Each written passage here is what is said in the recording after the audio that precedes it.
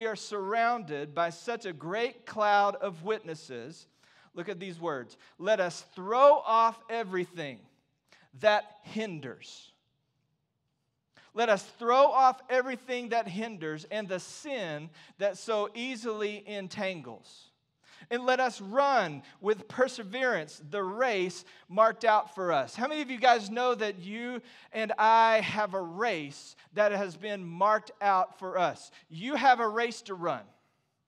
I have a race to run. Jesus said we have been made on purpose for a purpose. We have a job to do. We have a life to live out. We have a walk to walk out. You have a race to run.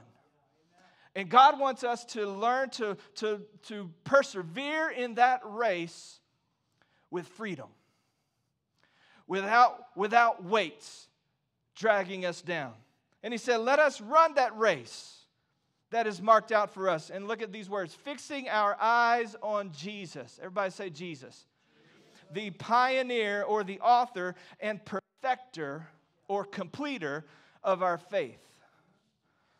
So I want to really just challenge us as we continue in this 21 days of prayer and fasting. As we go into week number 2, I want to challenge us not only to throw off everything that hinders us and the sin that so easily entangles us, but today I want you to hear this next part, okay? Because these next few words are the key. This next verse holds the treasure. It's the answer if you're struggling with a lot of baggage and you got a lot of weight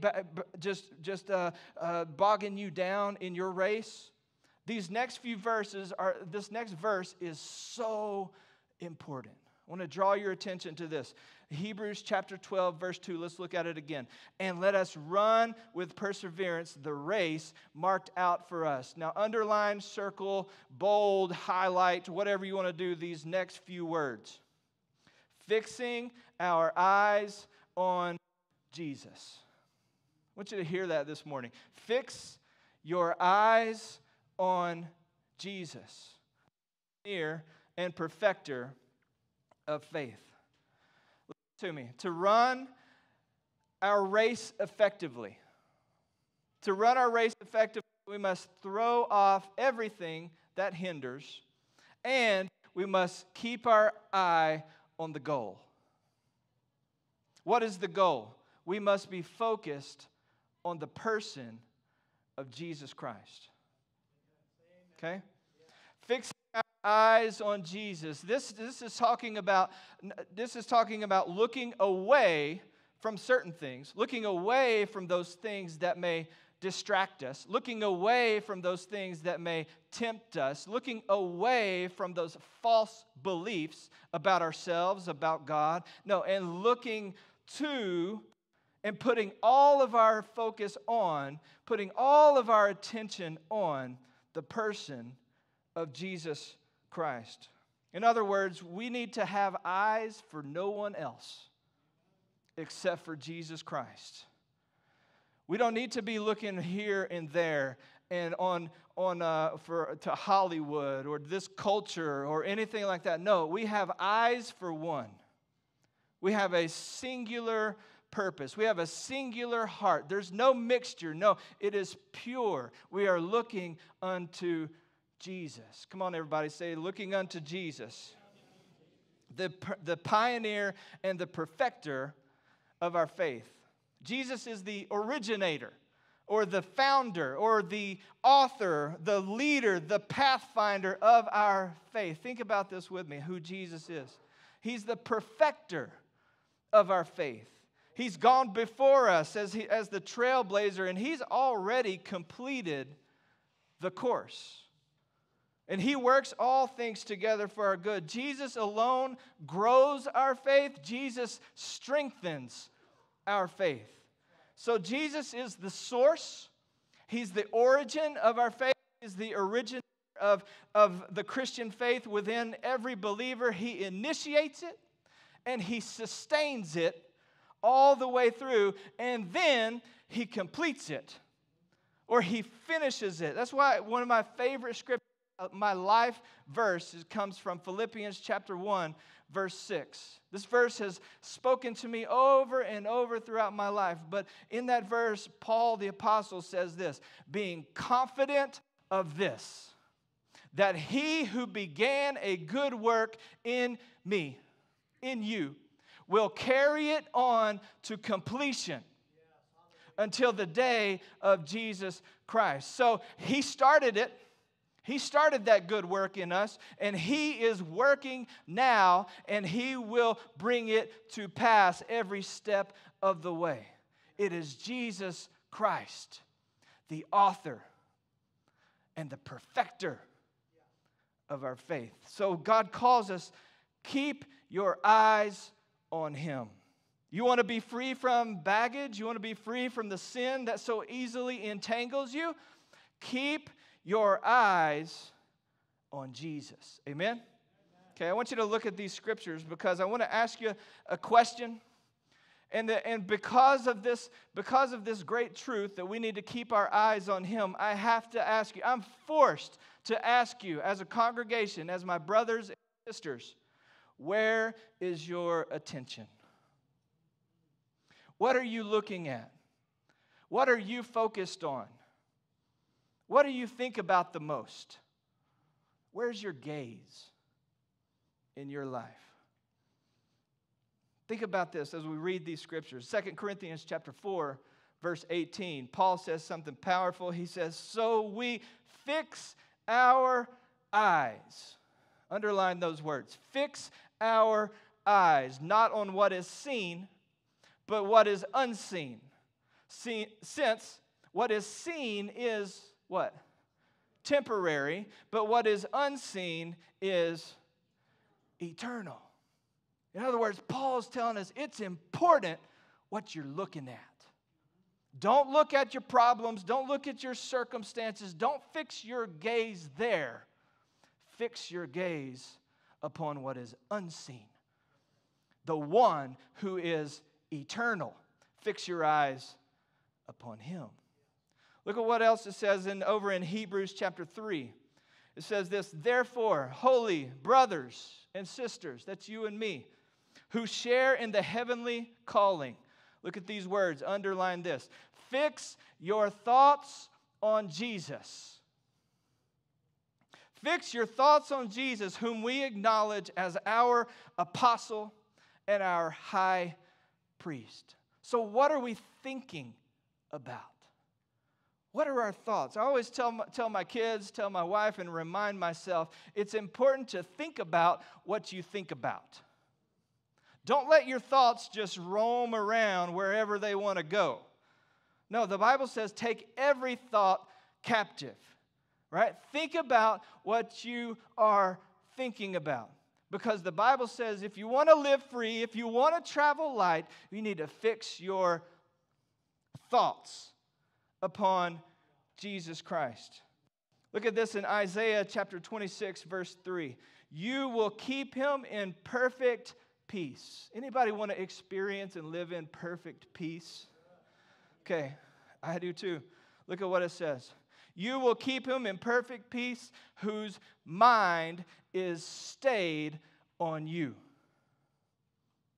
Underline those words. Whose mind is stayed on you because he trusts in you.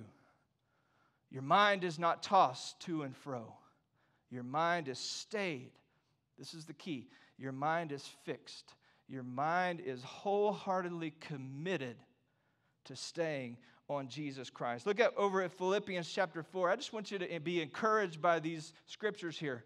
It says this, do not be anxious about anything, but in every situation, by prayer and petition, with thanksgiving, present all your requests to God.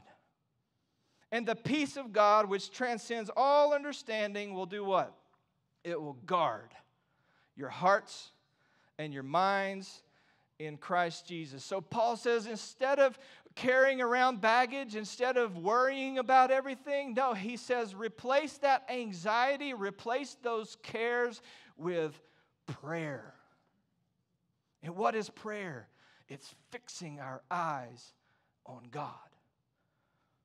It's fixing our minds on our Lord and our Savior. He says, don't be anxious for anything, but pray about every situation. You want to live free? You want to travel light? Let's fix our eyes, fix our minds, and let's be people who commit themselves to prayer. Amen?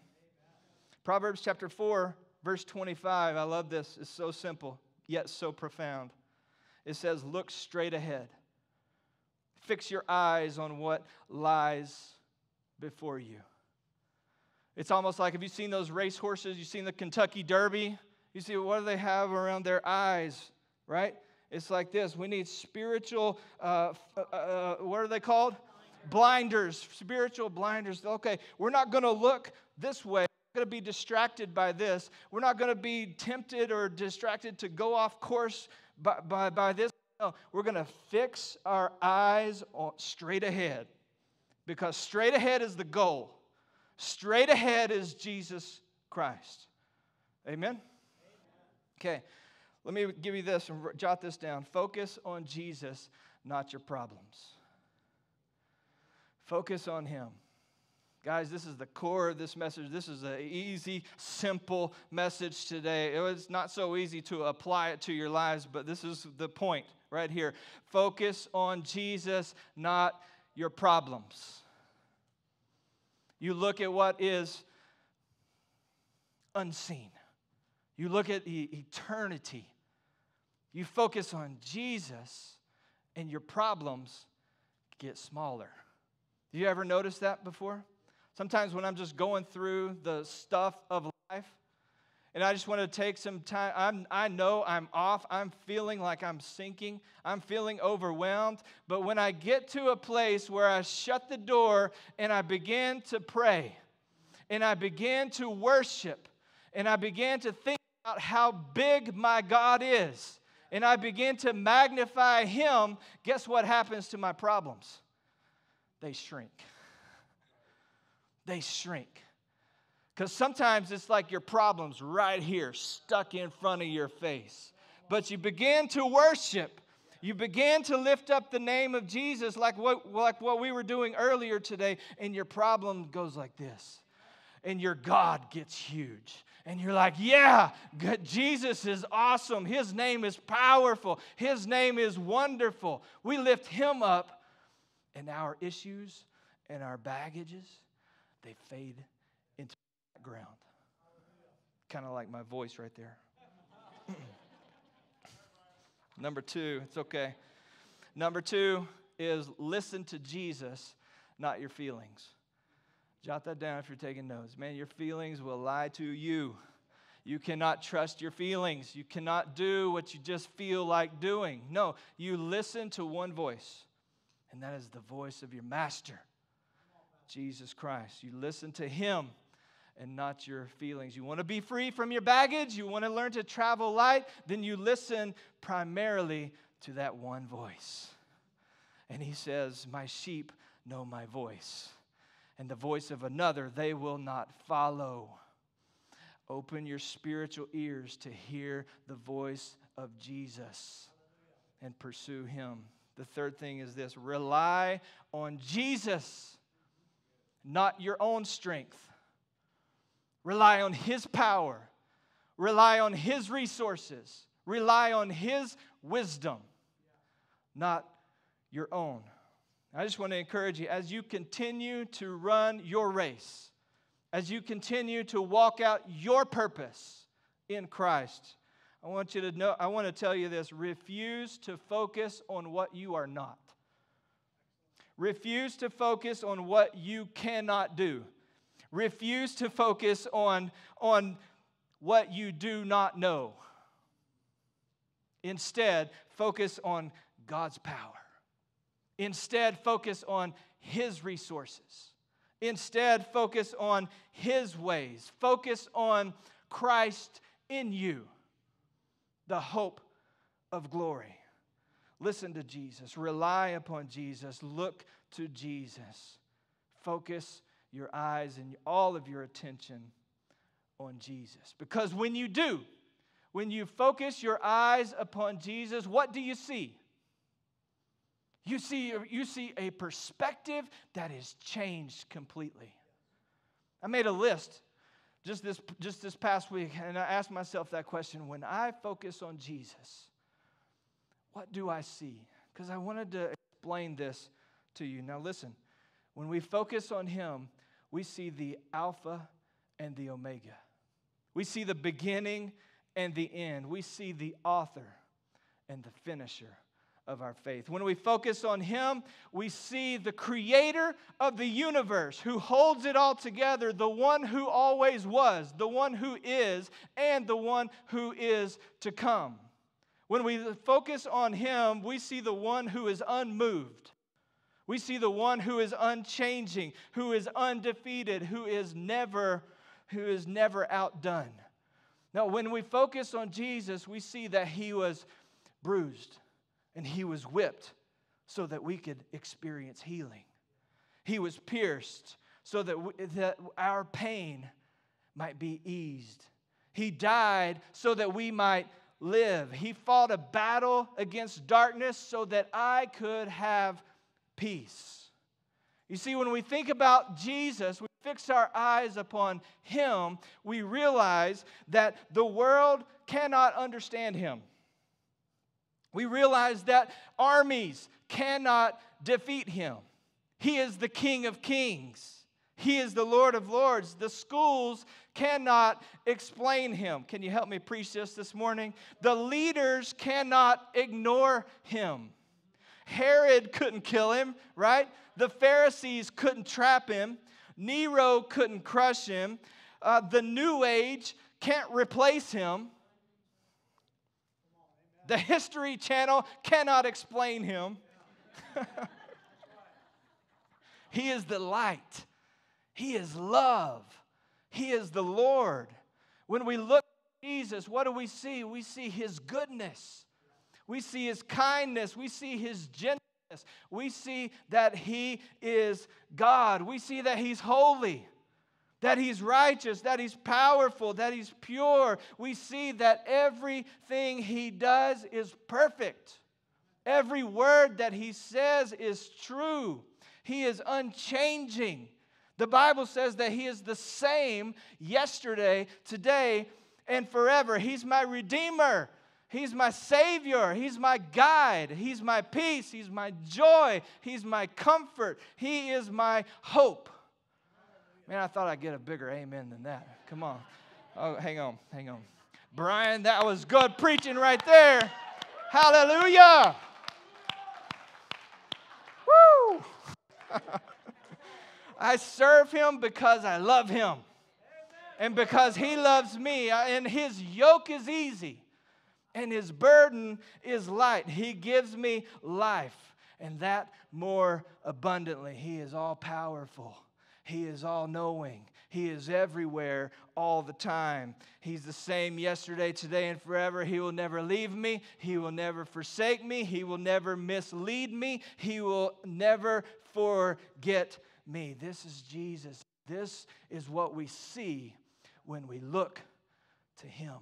When we fix our eyes upon Him. When I fall, what happens? He picks me up. When I fail, when I blow it, He forgives me and He restores me. When I'm weak, He is strong. When I'm lost, He shows me the way. When I'm afraid, He stands by my side. When I'm hurt, He heals me. When I'm broken, what does He do? He mends me. When I'm confused, He leads me. When I'm hungry, He feeds me. And when I have problems, He solves them. So if you really want to know the truth about how to deal with the baggage in your life, I don't have anything really complicated or is really smart to tell you other than this. Fix your eyes upon Jesus Christ. Fix your mind upon Him and stay there. Put your full attention upon Jesus, the pioneer and perfecter of your faith. Now, I want to give you just a biblical illustration of this. okay? If you have your Bibles or in your message note, it's up on the screen too. Let's go to Matthew chapter 14, verse 22. Let's talk about Peter. Remember Peter walked on the water? Matthew 14, it says this. Immediately, Jesus made the disciples get into the boat and go on ahead of him to the other side, while he dismissed the crowd. After he had dismissed them, he went up on a mountainside by himself to pray. Later that night, he was there alone, and the boat was already a considerable distance from land, buffeted by the waves because the wind was against it. Shortly before dawn, Jesus went out to them, walking on the lake. When the disciples saw him walking on the lake, they were terrified. "It's a ghost," they said, and cried out in fear. But Jesus immediately said to them, "Take courage. It is I. Don't be afraid." "Lord, if it's you," Peter replied, "tell me to come to you on the water." "Come," he said. Okay? I want you to see some lessons in this particular story as it relates to fixing our eyes upon Jesus. Number one is this. If Jesus asks you to do it, you can do it. If he's the one asking you to do it, you can do it. The Bible says that we can do all things through Christ who gives us strength. You might feel afraid, you might feel scared, you might feel unsure, you might feel some kind of anxiety, but take these words as your motto: do it afraid. If Jesus said it, you can do it. Do it afraid. Don't let your feelings lead the way. Don't let your fear call the shots. Jesus' voice leads the way. And if he tells you to do something, he leads you in a certain way, you can absolutely do it. But you can't do it by yourself. You have to be dependent upon his strength. How many of you know that when Jesus tells you to do something, it's not so that you can do it alone? He strengthens you. He empowers you to do it. He guides you. When he calls you to do something, he calls you to dependence, not independently from him. You stay close to him. You stay reliant on him, and you can absolutely do it. As soon as you start walking in obedience, now think about this story. Think about Peter. As soon as you start walking in that obedience, you will find out about God's miraculous provisions. You will find out about his miraculous resources. And you will find out about his power. So let me ask you a question. When was the last time that you stepped out in faith to obey the Lord?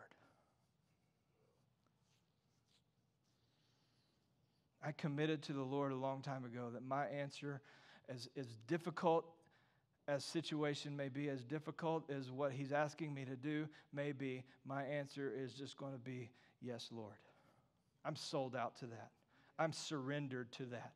If he asks me, he calls me, he prompts me, he speaks to me and says, do this, say that, go to this person, do this, do that. My answer is not argument. My answer is not delay. My answer is not procrastination. My answer is not excuses. My answer is, yes, Lord. Yes, Lord. Let's keep reading. Matthew 14, verse 29. Look what happened. Then Peter got down out of the boat, walked on the water, and came toward Jesus. Wow, what an incredible verse and what an incredible moment that was. Peter got down out of the boat In other words, he got out of his comfort zone. He got out of his security because he was obeying the word of Jesus. And it wasn't like he was walking on he was walking on the water, but you know what he was really walking on? The word of God. He was walking on that word, come. Jesus said, come. Peter said, okay, if I can walk on anything, it's going to be that word right there. When he speaks, I'm going to walk. And we see in this moment right here, he gets out of the boat, he walks on the water. And he walks out to Jesus. So number 2, if you want to do what Jesus called you to do, you're going to have to get out of the boat. You love me, don't you? Okay, I love you too. But we're going to have to take action. We're going to have to do something that may be a little uncomfortable for us. It's going to draw us out of our comfort zones and our security. Sometimes when you listen to God and you discern what you are truly supposed to do, it's going to scare you half to death. It's going to be a scary, crazy step that you're going to have to take. It may be relocating your family to start a new church, or to engage in some ministry, or to obey God. It may just be having a really difficult conversation with somebody. It may be just having to admit your own involvement, your own sin in a situation, and take some responsibility for your own baggage. Hello. Maybe it may be that you have to forgive someone who you don't think deserves it. And maybe you have to forgive yourself for something that you think you've done that is unforgivable. It's not. Maybe you have to cut up your credit cards. Hello. Maybe you have to cut up your credit cards, or sell your house, or downgrade your car. I don't know. Maybe you have to make some kind of lifestyle change that Jesus says it's time to do. Whatever it is, it's probably not going to be easy. It's probably going to feel scary. I had a pastor one time, in fact, it was Mike Chapman, the guy who's coming to do our marriage seminar. He said this, he taught us this one time. He said, faith will initially feel a lot like fear. But you do not let that fear call the shots. No, it says, the Bible says, the just shall live by faith. We walk by faith and not by sight. Somebody say amen. Okay. So, we look at this story, we look at Peter, we look at Jesus, and we have to say, okay, Jesus, if you tell me to do something, yes, Lord, I'll do it. I don't know how this will work. It seems to defy all logic, but if Jesus told me to do it, I'm going to step out and I'm going to do it. And the next thing you know, just like Peter experienced, the next thing you know, you will be experiencing the supernatural workings of God in your life. God will give you a peace that you didn't think you could have. He will supply every need that you have. You will see God working in ways in your life that you never thought would be possible. That storm around you may still be raging, but now you will be able to stand in spite of it. So back to the story. There's Peter defying all logic, and looking into the eyes of Jesus. Think about this. His eyes were fixed on Jesus. His mind was locked in. He was sold out to obeying Jesus and keeping his eyes and his thoughts and his mind upon Jesus. Everything around him was swirling, but he kept his eyes there, and as long as his eyes were there, he was able to walk on the water. But then he ran into a big but. Anybody ever ran into a big but before? Okay. B-U-T. Okay? Just want to clarify that.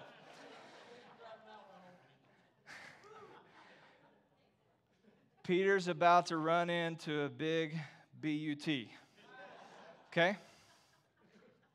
Verse 30. But when he saw the wind, he was afraid, and he began to sink. And he cried out, Lord, save me. So write this down if you're taking notes with me. Number 3, when you focus on the winds and the waves, you will sink. You'll get overwhelmed. Your focus begins to shift onto your circumstances, onto what you think is reality, and you will begin to sink. So let me ask you these questions. What do you spend your time thinking about? What's your mind on? When you wake up in the morning, do you immediately go through all these things standing against you today? You look at your problems. You look at your to-do list. You look at the pile of laundry. You look at that angry boss. You look at the impossible deadlines. You look at the sadness that may be in your house or the inevitable conflict that is waiting for you that day. Or do you focus on the one who has called you to step out? Do you keep your eyes upon the one who has promised to be with you every step of the way and to support you, to hold you up with his righteous right hand? Where is your focus? And is it shifting when that big but comes to your life? Let's keep going. Just going to leave that alone. Verse 31 says this. Immediately, look what happened. Look what happened. Immediately, Jesus reached out his hand and caught him. You have little faith, he said. Why do you doubt? Why do you doubt? Number 4 is this. When you focus on Jesus, you will rise in faith. And your faith will take you higher. Your faith will get stronger. You'll be able to believe God like you've never believed him before.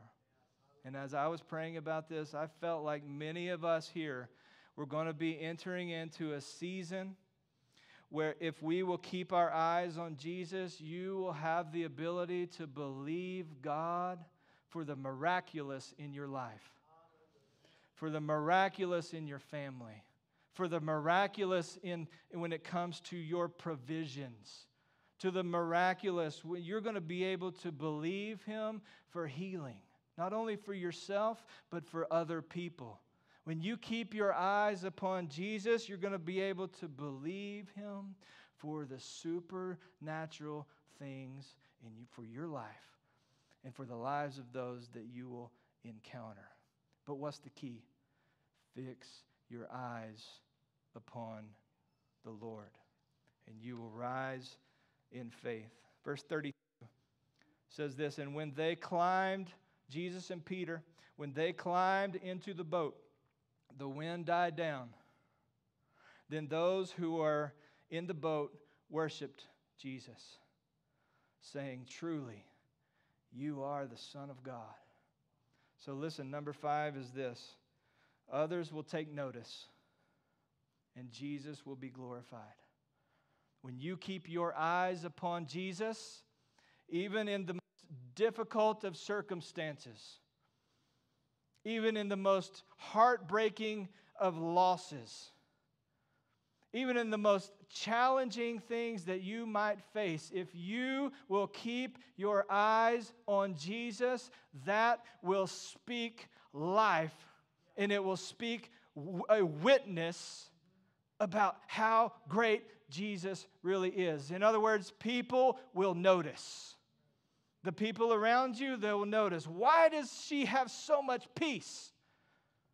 Why is he able to go through this horrible situation with so much love and forgiveness in his heart?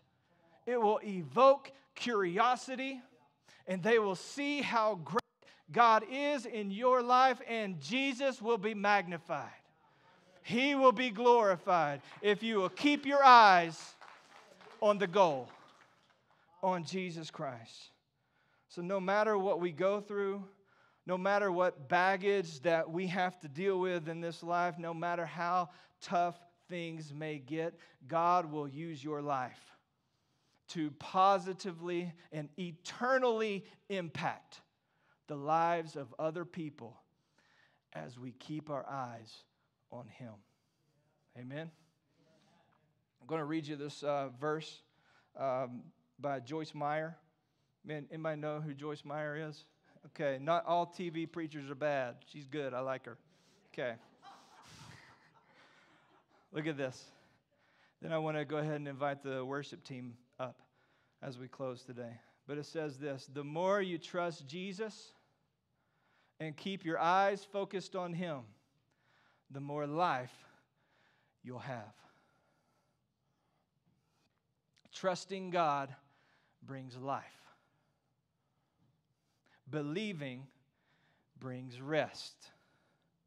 Anybody need life? Anybody need rest? Trust and believe. She goes on to say, stop trying to figure everything out and let God be God in your life. You're not the fourth member of the Trinity. Right? It's not the Father, the Son, and Pastor Brian. Okay? It's not the Father, the Son, and you fill in your name. No. Let God be God. He's good. And He knows what's going on in your life. And you know what? You can trust Him. You can believe Him. He's faithful as you keep your eyes fixed on Him. Would you stand with me, please?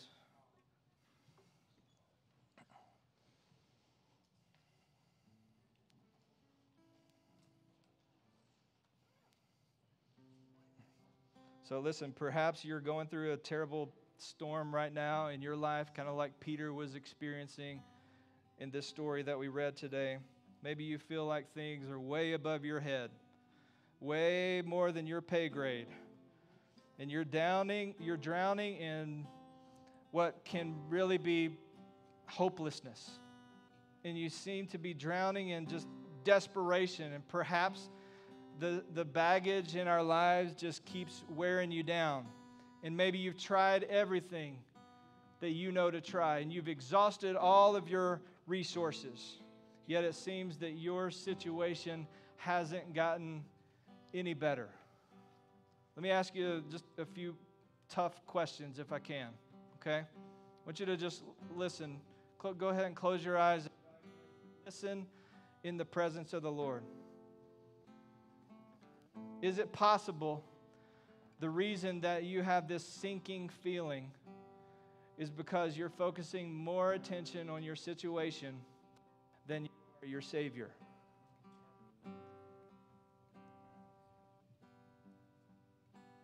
Is it possible the reason that you have this sinking feeling is because you spent more time talking to people about your problem than you have spent in prayer, talking to God?